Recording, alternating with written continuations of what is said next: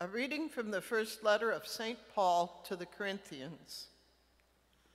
Brothers and sisters, someone may say, "How are the dead raised? With what kind of body will they come back?"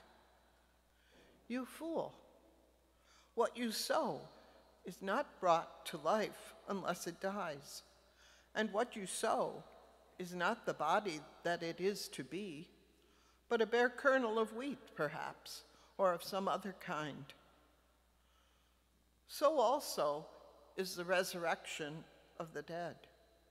It is sown corruptible, it is raised incorruptible.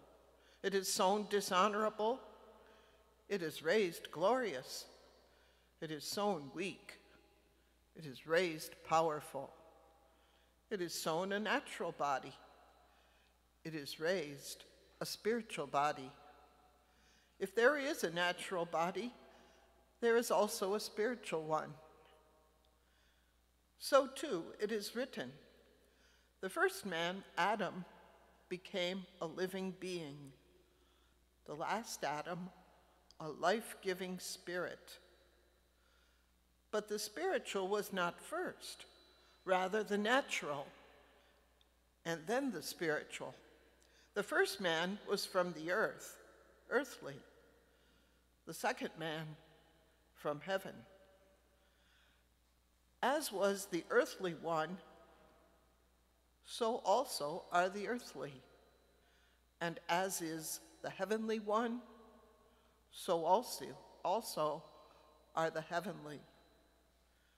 Just as we have borne the image of the earthly one, we shall also bear the image of the heavenly one. The word of the Lord. Thanks be to God.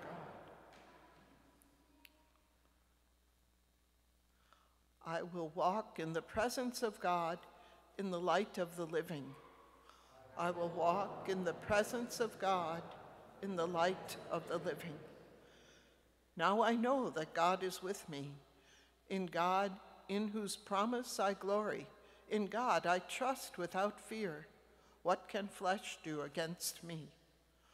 I will walk in the presence of God in the light of the living. I am bound, O God, by vows to you. Your thank offerings I will fulfill. For you have rescued me from death, my feet too from stumbling, that I may walk before God in the light of the living. I will walk in the presence of God in the light of the living.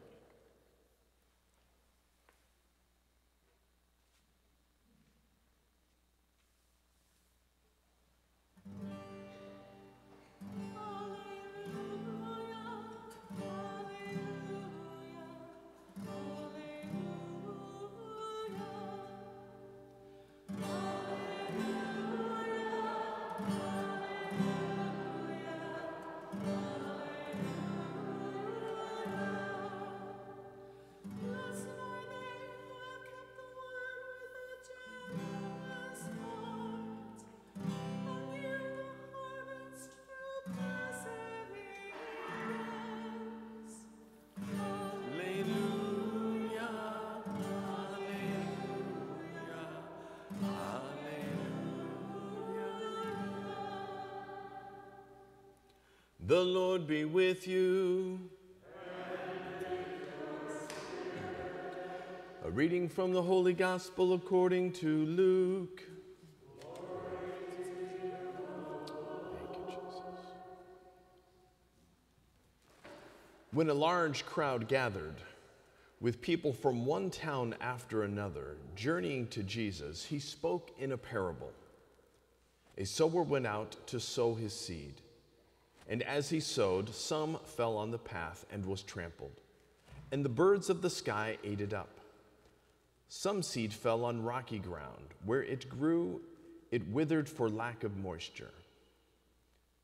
Some seed fell on thorns, and the thorns grew with it and choked it. Some seed fell on good soil, and when it grew, it produced fruit 100-fold. After saying this, he called out, "Whoever has ears to hear ought to hear." Then his disciples asked him what the meaning of this parable might be. He answered, "Knowledge of the mysteries of the kingdom of God has been granted to you, but to the rest they are made known through parables, so that they may look but not see, and hear but not understand.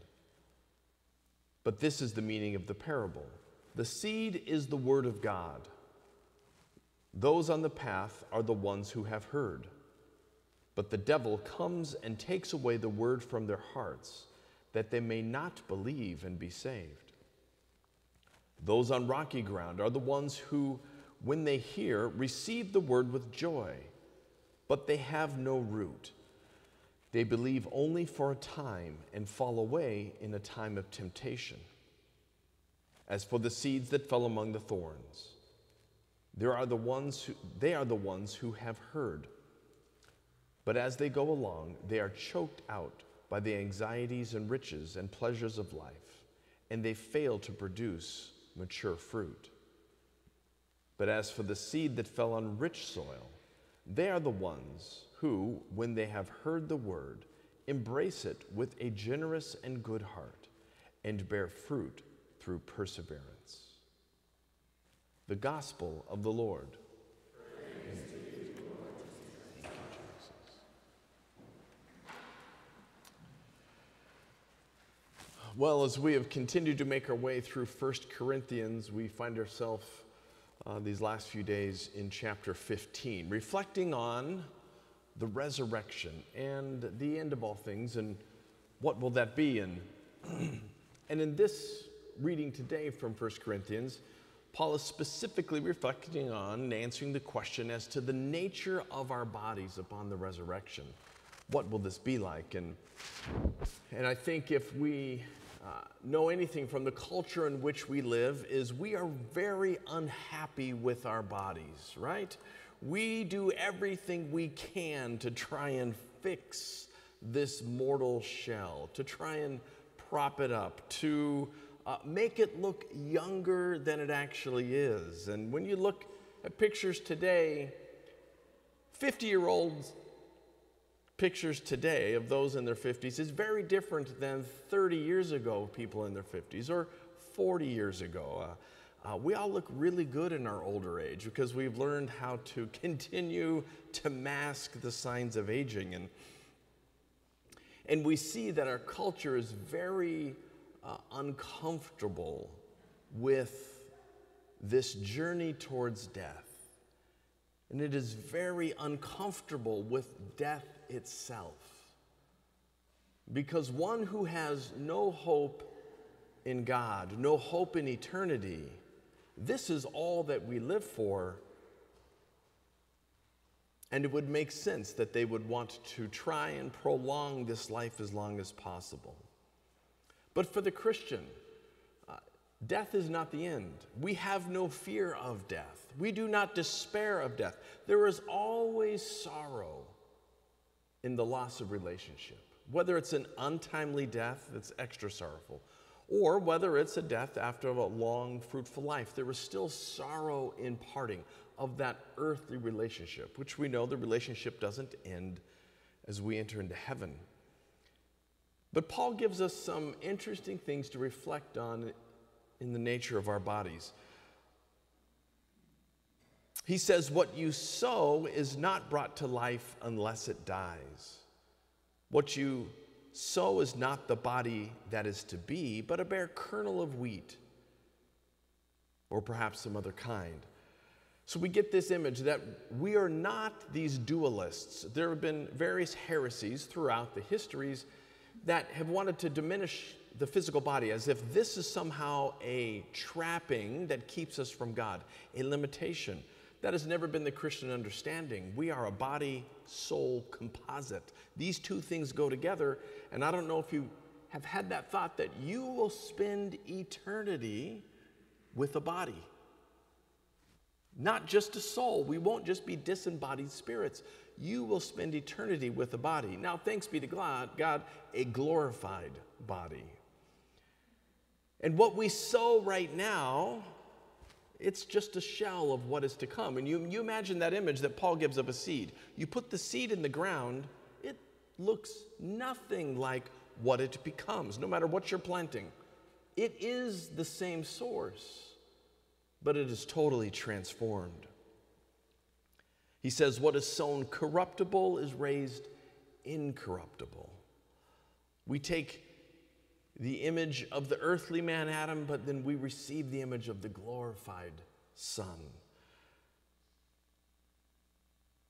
I don't know if you've ever thought about your pain. Whenever you have pain, the older we get more aches and pains. Even when you're young, you might have aches and pains. My daughter, who is 21, has more back trouble than I do. So I always make fun of her and say, you sound like I should sound at this age. But do you ever think about your pain as a reminder of redemption? That death is a result of the fall, right? God did not intend death. Death is the fruit of sin. Pain is the fruit of sin. These infirmities, sickness, cancer, all of these things are the fruit of sin. Not our personal sin, not meaning I sinned, so therefore God punished me, but this is the fallen world in which we live. Every time, though, we experience one of these infirmities, it should call our mind to the reality of redemption. Jesus Christ came to redeem us, not just in soul, but in body. And that every one of those aches and pains is a reminder that Jesus entered into our world to redeem our entire person. And that our souls will be redeemed for eternity, but not just our souls, our bodies as well. And Paul gives us some reflection here of what it will be, but he says we don't exactly know what it's going to look like, but we get a glimpse in the risen Lord, right? One who had a body. He ate fish, but seemed to also walk through walls. We don't know exactly what it will be, but we know that Jesus has redeemed our entire person. And so it's my prayer today as we continue to live in this life that we do not despair of the infirmities of which we receive, but let those draw us to prayer and a reminder that the Lord has redeemed all of us, and every ache and pain is a reminder of the redemption won by Jesus Christ, and that we will be redeemed completely, not just souls, but bodies for all eternity. It's good news for us. It is absolutely good news for us. And our culture is in deep need of an understanding of eternal salvation.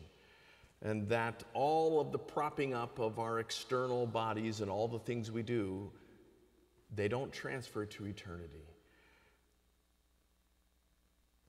So my hope is as Christians, we are able to hand on to others that we don't have any fear of death. We have confidence in our Lord Jesus. But may that start with us, knowing that the Lord has provided for eternity and that we should not have any fear of death, knowing that he has redeemed our entire person, body and soul. Amen.